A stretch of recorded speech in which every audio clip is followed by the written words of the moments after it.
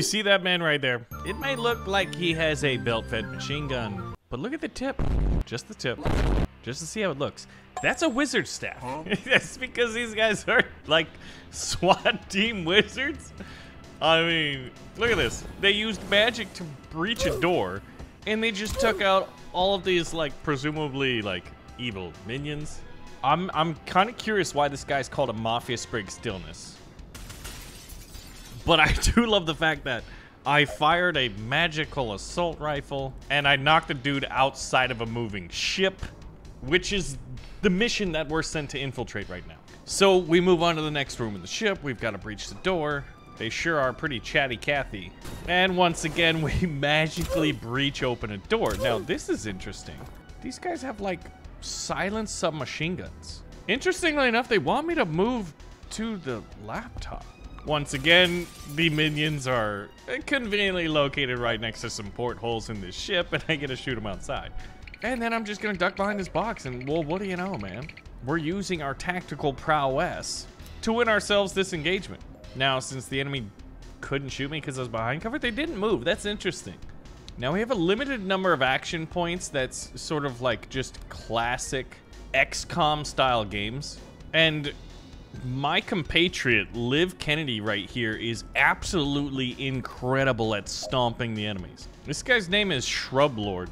Now, what's interesting is, like, we're wizards, right? But the rest of the guys, like, while they're dressed kind of funny, this guy's in a suit and, like, tree leaves. He's also just using a non-magical looking firearm. But when I shoot them, oh, look at that. Okay, so using my magical abilities of foresight, I can see that this Shrub Lord guy is going to shoot Liv right out the window. So what we need to do is rewind to the very beginning. And now we're gonna take the bullets instead of allowing Liv to fly out the porthole of this ship. You always get tactical depth in this kind of a game. All right, so let's see what happens. He's just gonna do that. I can accept that. That's fine. We will accept that as the outcome.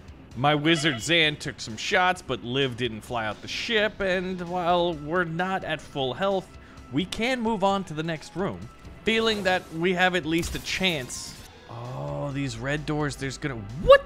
What the heck is that indeed? Look at this thing. It's an extractor. Oh, it's taking our magical force out of us. And you may be asking yourself, well, how does one extract magical essence from somebody? Well, that's easy. Get a giant tarantula, duct tape it to your back, and then it's gonna go, and there you have it. It's just science, guys. I think this is pretty straightforward. Mr. Extractor with the giant tarantula on his back is conveniently located next to a window on a moving ship. We know what to do here. Get out the porthole. Oh my gosh. And they have someone who is not handcuffed, but tied with roots because magic. All right, so now if we want to foresee this, okay, that's problematic. They would execute the hostage, which is not ideal. So do we want to let this guy get, he's going to lose half of his health, but we'll protect the hostage and then we'll deal with the extractor on the next turn. Oh my goodness. Okay, so we can't save them both. That extractor like warps to another dimension. This is another level of magic. Now, we lost our magical compatriot, and that was apparently what we were supposed to do. Would you stop killing the hostage? This is getting ridiculous. I wonder if I could, hold on. Can I move here and like block the incoming shot? Oh, never mind. I can just immediately blink out. So, okay, that didn't work. I think we have to move here. And before I leave, I need to execute this mafia guy. Okay. This isn't working. Let's go here, and we'll take the 3-round burst on this guy. There we go. That knocked him out. And then this guy's looking at the hostage. Blink out. Tactical breach wizards. There you have it. You've seen what we're dealing with here. This game is insane. In a good way. Less lethal pyromancer. What a funny name. Okay. Now, I've got a different wizard here. This one's Jen Kellen. So let's try to, I guess, blast him. He's in the fire. He is a pyromancer though, so maybe we'll go down here and take cover behind the desk so hopefully the pyromancer doesn't destroy us. Somehow we need to throw this person out of a window. Now it's just a puzzle game. Hey, we figured it out. We knocked the pyromancer out of a window. We've moved on to the next room, and here's Zan. Wait a minute, what are the police officers doing attacking the wizard? Did you just see how he just like hovered over his gun? and left it floating there because, well, you know, he's a wizard. Okay, so I've got, oh, this should be, I've got something called a chain bolt. Oh, I think I could knock 3 of them out. Look at this. And then Zan took out the other one with his magical M4. This is what you call an absolutely ridiculous game. Let's go ahead and use this magical laptop. Move on here. Zone 2 out of 6 is completed. This is sort of like XCOM meets, you know, Merlin the Wizard meets a puzzle game. And this guy brought a plastic shield to a battle with wizards. All right, I would love to knock this guy out of a window. That normally works pretty well. So what if I go through this door, kick it open, knock him here, and then we shoot him out the window? And I can do that with a redeploy action. So we'll breach here, we'll blow it open, and we'll 3-shot burst this guy right in front of there. Then we'll switch over to Jen. Jen's gonna do this, and voila, out the window. Now, I'm noticing a theme here, and it's all about seeing if we can't knock the enemy out the windows. In games like this before, oftentimes it's like, get 2 of them in the same spot, throw a grenade and go boom skis. 2 birds in one hand and all of them in a bush. Something like that.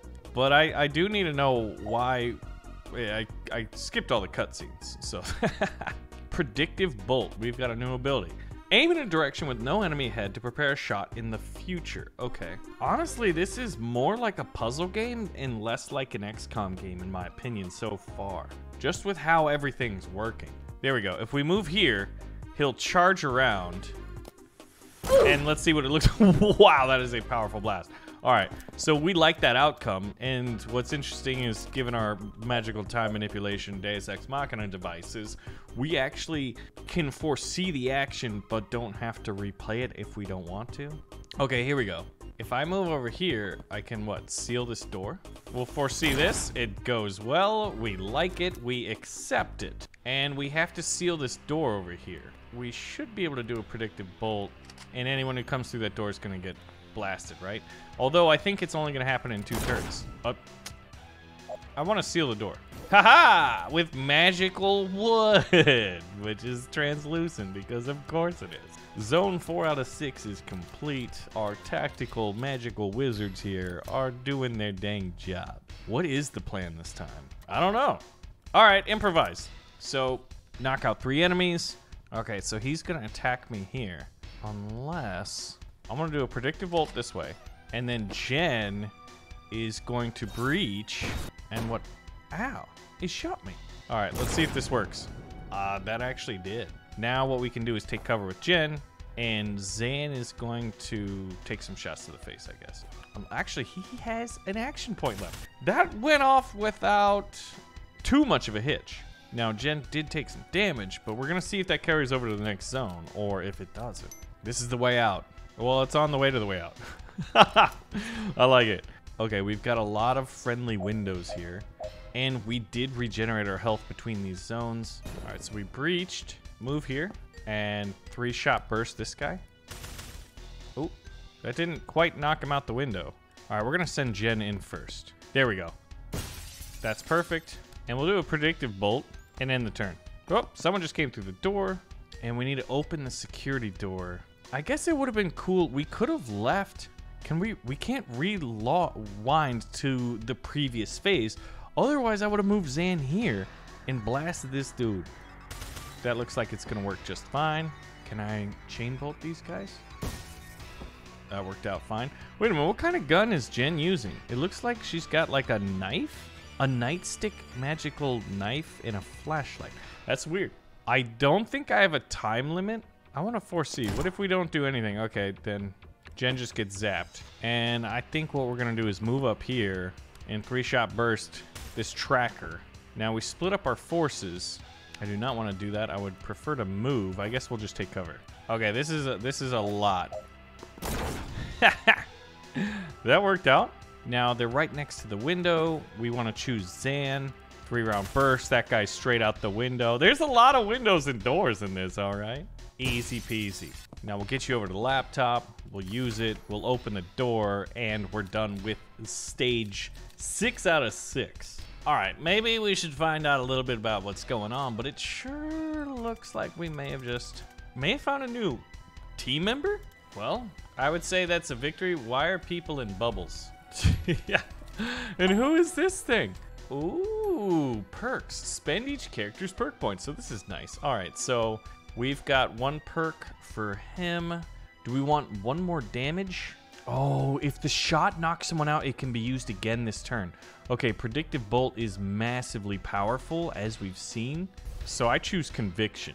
Now, as far as you, +2 knockback if used at point blank range. We haven't gotten terribly close for that. But Chain Bolt, being able to target 3 enemies, could come into play. Or +2 knockback on the final target. This is interesting because there's not a clear choice. Granted, part of that might be due to lack of experience. I would like more targets. A target-rich environment is an environment that's rich in targets, and we need to be able to meet those targets richly. I have no idea what I'm saying. Hey, look at this. All right, so this is the world we're in. So there's the Rushwater Police Station in the DSR. I feel like that gif of the dude from It's Always Sunny in Philadelphia just like connecting all these lines, except like, I don't know what I'm doing. But I did it. So while you can't question my methods, you can't question the result. I think they heard about the Rushwater thing. Knock out all the enemies. And we've got 3 enemies that are gonna be coming in through the door. Lots of guns. This guy's here. I'm gonna need to move. I'm gonna go ahead and blah, blah, blah, blah. I think it's called, the technical term is blibbity blibbity blap.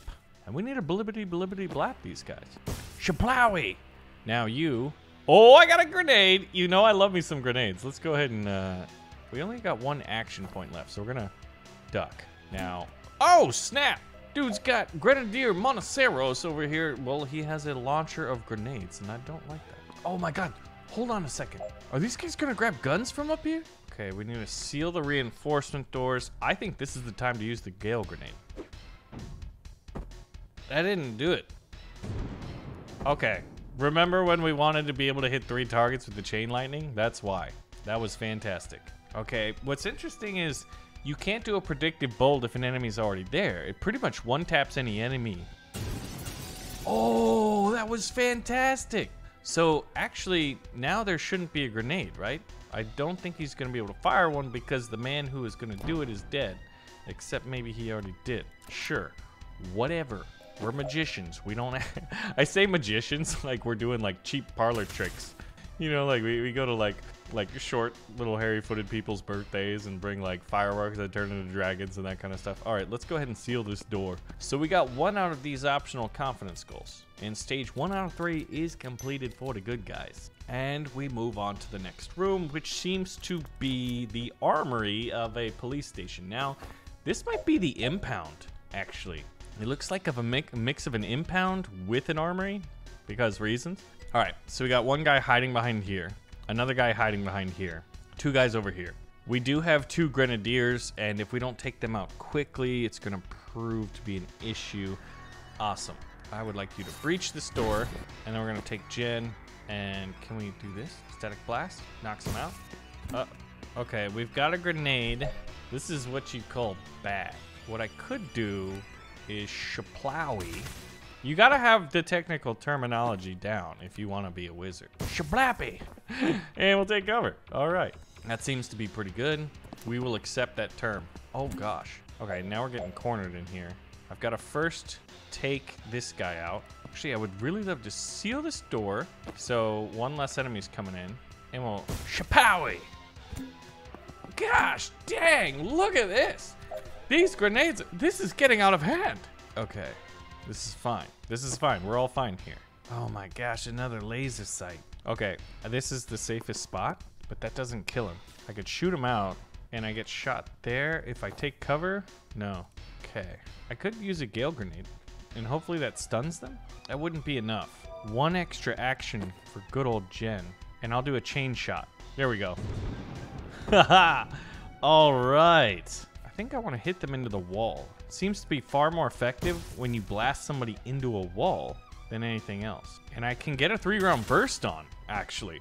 So what's interesting is in most XCOM games, you sort of have like this accuracy thing you're dealing with. Like, grab the intel and deal with all enemies by the end of turn 1. Excuse me? I guess we should have used Zan's time boost a little bit. And we probably could have done that, but we didn't. So stage 2 out of 3. But yeah, in most XCOM games, like, the chances of you being able to hit an enemy are probability based, and there's a lot of things that can affect that probability. In this game, you're 100% guaranteed to get a hit, which is interesting. Now, I found out about this game because my buddy Splattercat recommended it, and it is fun. Knock out all enemies. 11 enemies left. Wow, that's a lot of enemies. Okay, but there's a lot of doors. Let's breach. Shapla! And can I hit this dude out the window? Yeah. All right, good. And we'll predictive bolt the door, because I assume this guy's gonna come through the door. Now you just need to breach through the door and use the laptop, which unlocks this door, which predictive bolted this one. Are we gonna just sort of like static step our way in here? I think what we wanna do is get Zan up here, and this window can hit here and lure this guy through the door, and we predictive bolt that way. I'm not entirely sure, but I think that's the play. We'll weaken him, because I mean, what else are we gonna do with this turn? I love it. Okay. Now, this window covers this one, so Jen could get up here and shoot through. I think that's what we're gonna have to do. Okay, now Zan should just be able to go through here, breach the door, and then 3-round burst this guy. Oh gosh, he's still, excuse me? And Jen, I want you to static blast this guy. There we go. Out the window, fantastic. So what do? Well, in classic, you know, SWAT team fashion, just with a magical twist, we breach the door. Oh, that's a lot of enemies. All right, we're gonna chain bolt. I actually didn't need to predictive bolt here, did I? All right, so I think what we do, oh, there's a guy hiding over here. All right, so we got 3 enemies left. This guy's actually pretty strong. I think we just get our troops into position, and we don't have any more actions, so this is gonna be it. Now, turn 6. What are our bonus objectives? We already completed them. That's fantastic. This guy's covering that door. All right, I think Jen's up first. You're gonna breach, and we'll just shablammy this dude right into the wall. And Jen can't go through without getting shot, so you'll breach as well, and you'll 3-round burst this guy. I guess that's the end of the turn. 1 here, 1 up there, and then can either of you reach that door? No, we cannot. All right, predictive bolt. We'll blast this door. Jen, you're gonna move up, and we're gonna try to seal this door. There we go. Jen, seal the door. And Zan, go head on over to the laptop and use it. And that is stage 3 out of 3. So this is Tactical Breach Wizards, and I mean, everything you need to know about the game is literally in the title. It's fun. It's a free-to-play demo. It's part of Steam Next Fest right now. Check it out. The game is a lot of fun. If you guys want to see more, we'll pull the trigger on the like button and let me know. And I'll see you in the next one.